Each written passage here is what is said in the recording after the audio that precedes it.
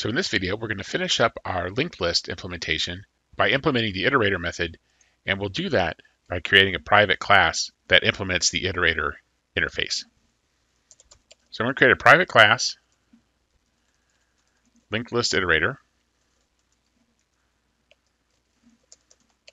and it's going to implement the iterator interface.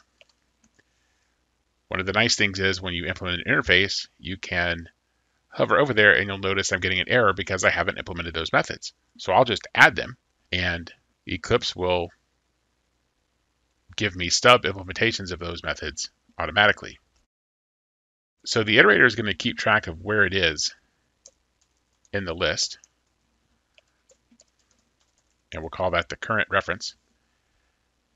And I'll use Eclipse to automatically create a constructor for me here. And so there we go. So here's my constructor. So since this is private, I don't actually need to specify the full name there. List node should be sufficient. And I think everything is good there. So when we create an iterator, we can actually create an iterator starting at any point. We could just by default start at the head, but this gives us a little flexibility if we want to implement a method to say generate a partial list of the elements or something like that. So we'll leave this as is. So we need to implement hasNext. The hasNext is actually pretty straightforward to implement because we can return the result of comparing current not being null. If the current reference is null, there's nothing left. If not, we're referring to something, and then as we go through the array, we'll say current equal to current.next. Eventually it'll be the tail. So when current's the tail, current.next will be null. That sets current to null and this will fail. But for hasNext, this is a sufficient condition to return the correct value. Now next is a little more complicated. And remember, next is going to return the next element in the iterator, which in this case will be the next element in the list. So the first thing we need to do is check if there's anything left. If there's nothing left, we're going to return null. There is no element to return. Otherwise, we're going to return the current node's element, and then we'll set current equal to current.next. So you'll notice each time we call this method, actually it might be easier if we look at a picture. So if we look at what a linked list is, we start off in the iterator and say, we'll start it off with the head. And we'll see that when we actually implement our iterator function, we will return a linked list iterator that starts at the head. That's that current node.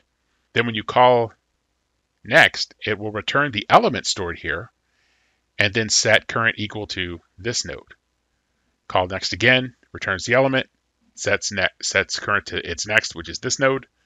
Call it again, returns the element, goes to this node. Now when current's the tail, when you say next, it returns the element there and says current is equal to current.next, which is null in that case. Current will be null. So on subsequent calls to the next function, it'll return null and hasNext would return false. So for our iterator method, we don't want to return null here. We're going to return a new linked list iterator that starts at the head node. So here's an example where polymorphism with interfaces is nice. This iterator method needs to return an iterator. Well, LinkedListIterator that I just defined, since it implements the iterator interface, is an iterator. So let's write some code to test that that works. And I think it's not very interesting to test the iterator out here. Let's test it up here. So we'll say for string s in my list, system out print line, or actually we'll just say print s plus, and we'll make a space. And then just so that we'll do an indent before we do that as well. So this, if our iterator is correct, that iterator method gets called implicitly by my for each loop. And so this, we can use a for each loop to print everything that's in the list. So that'll give us a good indication that our iterator works. And we get null and null, so that's not good. We don't want to return null here. We want to return current element. This is why testing is important. So now we run again. So now iterator test, world, and Chandler. And that's what the list is there. So very good. And let's move it up a little bit so that we're doing it here. I don't think we need that print line. So now when we do the iterator test higher up, where the list is hello, world, Chandler, Gilbert, tail, notice we have hello, world, Chandler, and Gilbert. And we could, if we wanted to, use the iterator to implement the toString. However, I'll just leave this as is for now because that's a pretty decent enough implementation. But you may want to try doing that just to see if you understand how for each loop methods work. But I think that's a good stopping point. I think there's other methods that we could implement here. You may want to try to extend this class so that it's an ordered list. Then you would need to write a method so that you, instead of add to front, add to rear, you would just have add, and it would add it to the correct place in the list. Or you could maybe add an insert after, insert before method so that it searches for an element and then puts it before or after that element.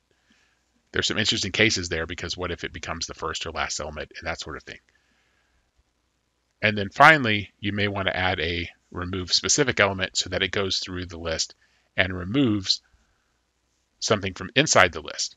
So all of those, there are diagrams for how to do those in the notes.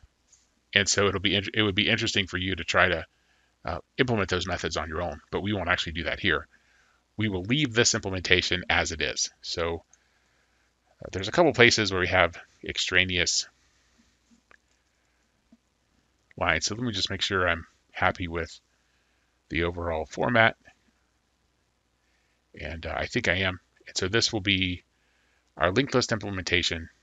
If you're in 205, this will be what we use from going forward whenever we need a linked list. So I think everything looks good here.